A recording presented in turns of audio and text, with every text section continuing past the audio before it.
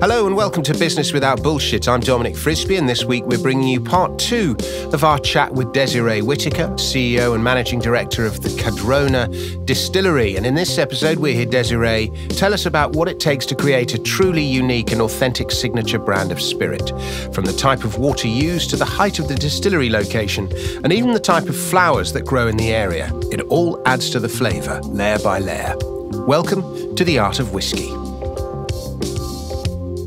So were you the original brewer of the... Would you brew whiskey? I was the original founder, and this was my dream. And so I was in a different business altogether, and I had been previously married, and the worst happened, and our marriage broke down. And so he left the farm, and I was left with the farm, and had a very good farm manager, so that was fantastic. But, you know, you do a whole lot of soul searching when something like that happens, and I started making lists of ideas and then short lists and researched them, scrapped a lot, lists, short lists. And eventually I started researching perfume, and most of a bottle of perfume is alcohol. So I had to learn how to make the alcohol. The alcohol took over. And so in May 13, I sold the farm and then moved to Wanaka. Where was the farm? It was in South Canterbury, about 3.5 hours from where we've set up the distillery. Ah, okay. And I should stress to our listeners, this is Canterbury in New Zealand, not Canterbury in Kent. So it took 6 months to find the site, and the site is in the Cardrona Valley, which is classed as our outstanding natural landscape. It's between Queenstown and Wanaka, and it's on New Zealand's highest mountain pass. It took 6 months to find that site. It took another year to get all of the consents to build, both the resource consent and the building consent, and then another year to build after that. 2.5 years prior to selling the farm, I'd spent 2.5 years researching, so I was very fortunate in that my farming business was able to fund me to travel very widely, and I met both into the United States, where a huge renaissance was happening in spirit production and whiskey production, and then back into Scotland, where the soul of whiskey is found up there. Andrew, you are a veteran whiskey drinker. Have you sampled the products? I've literally just been given a bottle, which it was taken off me when I arrived home. So I was thinking on this morning here, I was thinking, my God, I've got to get hold of that bottle again. But no, I have yet to try the whiskey, but if you look at New Zealand and where you're placed and the research that's gone into it, I'm sure it'll be exceptional. You mentioned it was at the highest pass in New Zealand, so presumably you're fairly high up. Does the altitude make a difference? We're at 600 metres above sea level, so that is high. And so what that does is with whiskey, it's a stamp of the place being put onto the spirit, which makes it identifiable. And that is something that's interesting about us that does stamp our spirit. That alcohol evaporates or boils at a lower temperature, the higher that you go. And then that also impacts something called the angel's share, which is the evaporation, really important part of the maturation of the whiskey in an oak cask, evaporates out of the cask, so the angel's taking their share, and then the local air penetrates the cask and then interacts with the spirit. And so let's say you've got pine in the local area or rose, the traces of those will end up in the spirit. From the air? Yes, from the air, and become identifiable inside that spirit over time. And one of the things I often read on the side of whiskey bottles is, 8 years it's been matured for, or 10 years or whatever it is. In fact, I'll talk about that in a sec. I know somebody who's in the whiskey maturing business, but if you build like a really good widget, an app for a phone, you can, build the app in maybe 3 months, get it uploaded and be selling it straight away.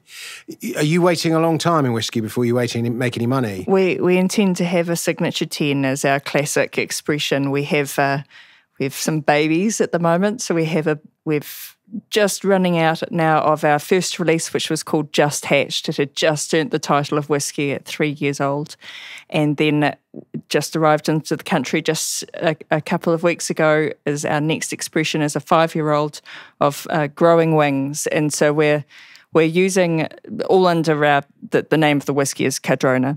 We're using the New Zealand falcon as an icon of our spirit and using it to describe the way it's progressing. When the stills were being lifted, craned into the distillery before the roof went on, this endangered bird, the New Zealand falcon, came and sat on top of one of the stills as it was being lowered into the building, and then often comes back and sits at the end of the warehouse where all of the barrels are sitting. Your angel, effectively. Well, yeah. And so we're showing that progression, those baby photos, as we head towards a fully aged whiskey. How many other whiskey distillers are there in New Zealand? There's a handful. We are the largest and we're a pinprick. We're very, very small, a barrel a day. Our stills, I think the laws have changed in Scotland now, but our stills would not have been legal until recently. We have a 2,000 litre wash and a 1,300 litre. Why wouldn't they be legal? They had to be more than 3,000 litres. I forget the exact figure. And so it was so you couldn't make illicit whiskey and hide it, hide your stills. And in theory, and the one thing New Zealand's got that Scotland doesn't is much taller mountains. I mean, Scotland is the only place, I think, in the UK with a mountain that's not a hill, basically, you know. But that height differential you were mentioning, does that mean in theory you can make better whiskey, or it's just not that simple? It means that it's interacting with its environment in a different way to Scotland. Right. And so that the Angel Share it's actually very close to what it is in Scotland, but it's different.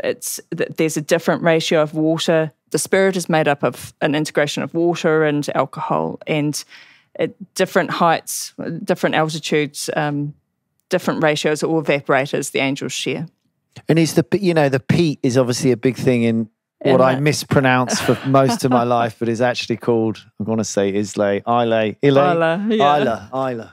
God, I get so much crap from my friends for that. But yeah, is the peat, is that important? So I have a preference for every type of whiskey is delicious and of course has to be tested several times over. In terms of Cardrona whiskey, it's an unpeated whiskey. I think over time you prefer non-peated. I feel that in it, when you're a novice, you kind of the Lafroid and stuff is almost where you start as a sort of unbelievably you start with there's a time of day for every type of dram. I love that. That's a good answer.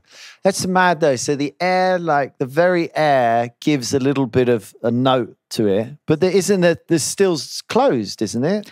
So that's inside the barrel. So in whiskey making, it's like a fine oil painting. You're building up every layer by layer by layer. Right.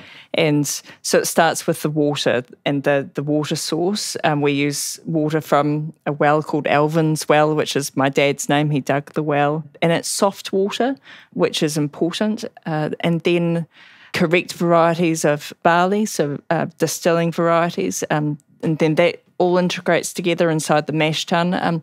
Every single decision that you make adds a layer upon layer. The length of the fermentation, the yeast that you use. And if you drank the 5-year, the Just Hatch versus the Spreading Wings, I think it was. Growing Wings. Is it very opinion-based? Or if you didn't tell me, would almost everyone prefer a 5-year to a 3-year? Or They're baby photos at the moment. So they're snapshots in time that will never be repeated. And so you can, just like a baby photo of a child in the progression, you can see the underlying character, and particularly looking back once you get to the adult version. So they're very special, very, very special. I'm glad you did this, not perfume, I have to say. It's much more fun. Much more interesting and sophisticated, and I've drunk perfume, it's overrated. I use the whiskey aftershave. What's your view of Japanese whiskey? Because they're kind of the new kids on the block as well, aren't they? There are some wonderful, wonderful examples. And perfectionists. I was about to say, don't mess with the Japanese. They're going to do that to such detail, I have been told that at one point, and it was credible source, very credible source, that one of the distilleries was importing water from Scotland till they realised that their own water was actually okay. So this is like a journey watching these children come to life. That's magic. So the character has been stamped in by the distillery itself, and then it's maturing into something just like a person. Yeah. The rough edges are being softened out. And now a quick word from our sponsor. At Oury Clark, we understand that many of our clients want to be better informed about the issues they face, but don't have the time to wade through all of the legalese and accounting jargon to get there. We know that people love our easy-to-read quick guides on the most common problems facing our clients, and if you're here, then you probably like podcasts. So we thought, why not combine the two and make it even easier for people to access the knowledge of our team of multidisciplinary experts. Dominic Frisby sat down with Richard Oury to talk about inheritance tax. When is the best time to do your will, make your IHT preparations? A will all the time. And I'd add a power of attorney to it, and all the enduring ones as well. But it's much simpler when somebody has a will. Even if it's just I leave everything to my wife or my children, a simple will.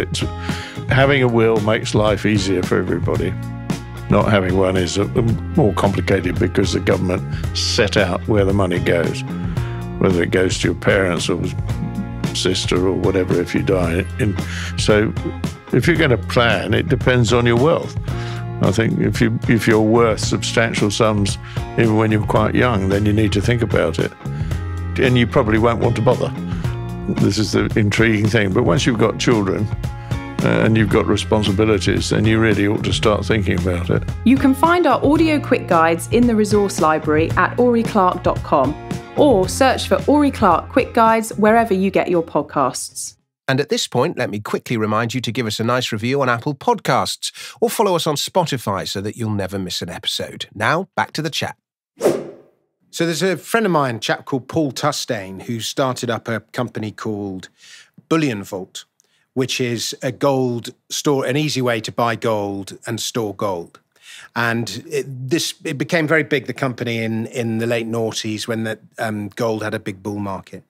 And Paul Tustain's done, he's done very well out of it. But the reason you buy gold is you buy gold now and then you store it in a vault and you don't look at it for 5 or 10 years. And then in 5 or 10 years' time, that gold bar is pretty much identical to what it was, but because of the devaluation of money and everything else that goes on, you hopefully assume that it will have appreciated by quite a lot. And then Paul, he had this business up and running very successfully, and then he just started another identical business buying young whiskey. And so you would put your money with Paul, and instead of buying gold on the gold exchange and storing it, you buy whiskey on the exchange and you store it, and whiskey does exactly the same job that gold does. Wow. Naively, my friend who's a bit older than me was 40, and I thought, I'll get him a 40-year-old bottle of whiskey. Oh my God. If you see, I thought, well, you see 10, 20, there must be some 40-year-olds. Oh God, I can't even remember, forget about it. The base cost is $5,000 or something for a bottle of average 40-year-old. You know the law of compounding. Whereas, I think it's every 7 years you double your money or whatever it is. But, if you compound your wealth by 10% and then you get your wealth up to $1 million and then you compound it by 10%, well, that's another $100,000. And so the longer you leave your money, the more it compounds and the more astonishing the compounding figures get. Presumably something similar happens with whiskey. Well, so 8 years is a sort of classic, is it? Well, 10 will be for us. But 10, somewhere 8, 10 to 12, somewhere in that range. And then people tend to sell a 15 and a 20, and then that's about it. You can get hold of easily. Is that fair? Or yeah, the angels have drunken a lot by the time it gets to be a 40-year-old as well. The angels being the gods of evaporation. Yes, yeah.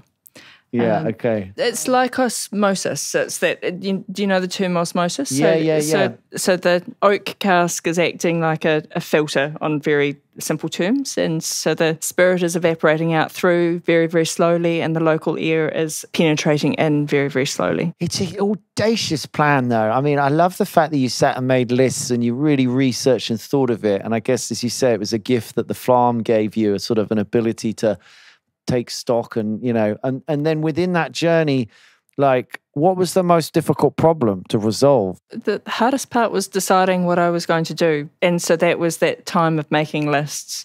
That was the hardest part. Once I got on that journey, the doors opened and it was quite incredible. The people that serendipitously I met along the way who were so incredibly helpful and took me under their wing. So, for example, a man called Dave Pickerel, who was the former head of Maker's Mark, very early in my journey. I met him accidentally, and he mentored from the States. And then the Forsyths up in Scotland, Richard, again, met them quite by accident, and they guided me on the process. It's a friendly community then, is it? 'Cause some industries are quite like fashion, like everyone's stabbing each other in the back, but whiskey's fairly friendly, is it? It's a salt of the earth people, wonderful people. What does the name come from? Cardrona? It's the name of the valley, and so it's the Cardrona Valley. It's an absolutely beautiful place, a quiet little valley in the Southern Alps of New Zealand. So that was this week's extended episode of Business Without Bullshit. Thank you to Desiree Whitaker for joining us. A big thank you to you, dear listener, and we'll be back with another episode next week.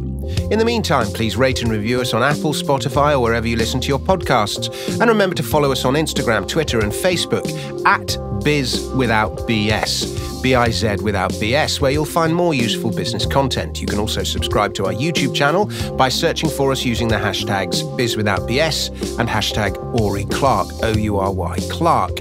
Until next time, it's cheerio. Business Without Bullshit is brought to you by Oury Clark. We've been helping individuals and businesses cut through red tape in order to prosper since 1935. To find out how our team of multidisciplinary experts can help you, whatever your needs, email us at contact@ouryclark.com.